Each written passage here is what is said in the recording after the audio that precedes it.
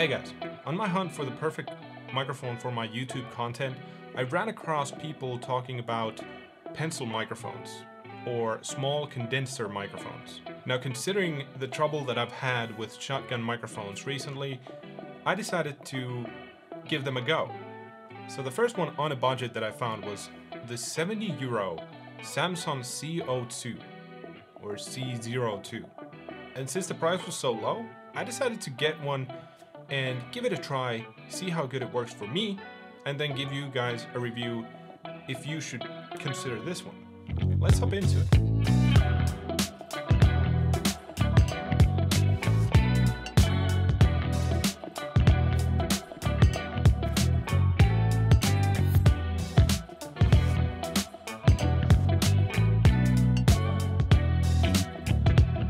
So first of all, the microphone comes in this nice, relatively sturdy plastic carrying case, which you can definitely use to transport the microphone if you need to.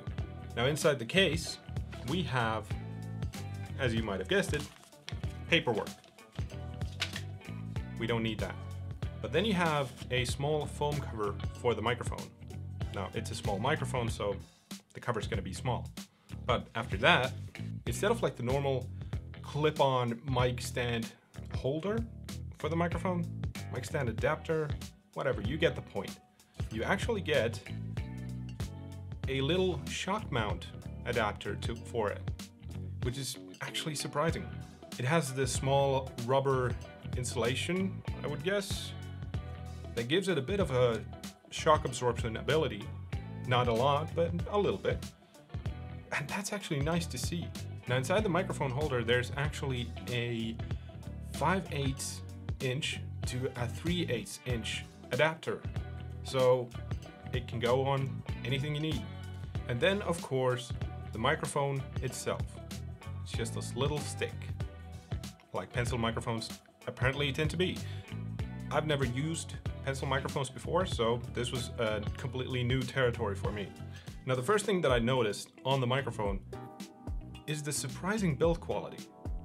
Considering the price, that one of these was €70 in EU, but on Amazon, especially in the American Amazon, two of these, a packet of two of these, go for $110.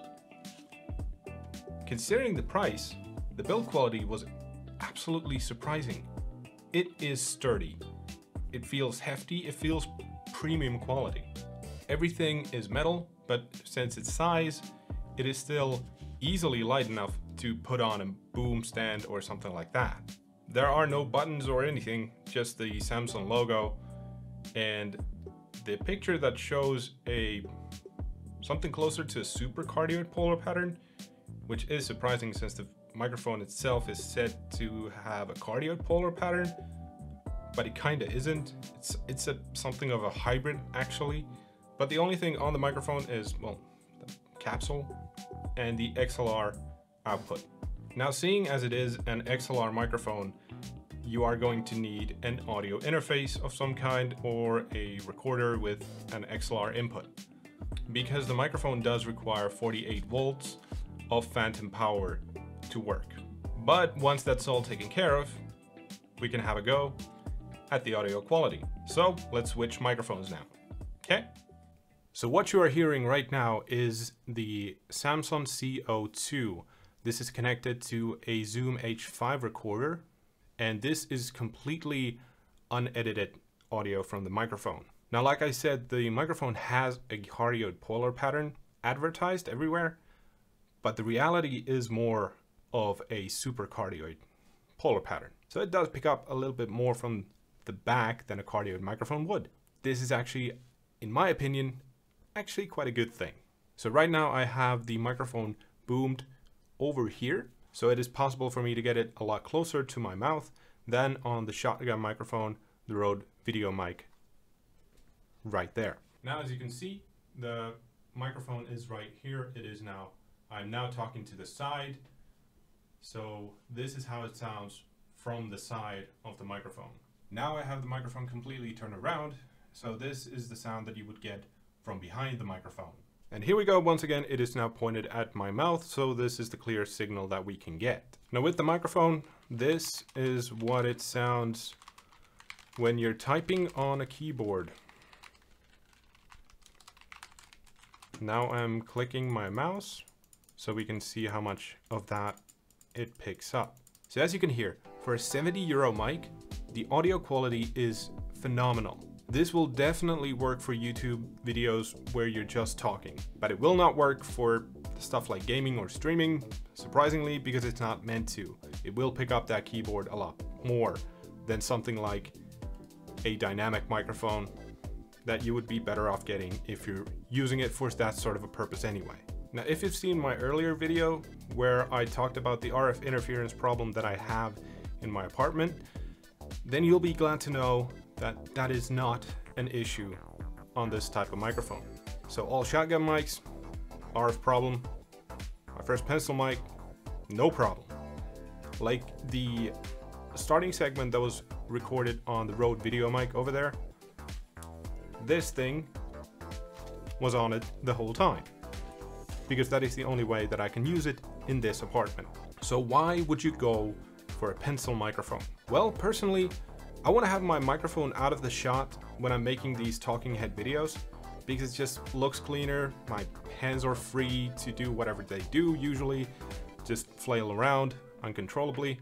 So while I do have a great dynamic microphone, like you saw the Rode Pod mic there, it doesn't work for that. Now, as my first instinct was to go for a shotgun microphone, like most likely a lot of people have, right there, you've seen the problems that I have with those.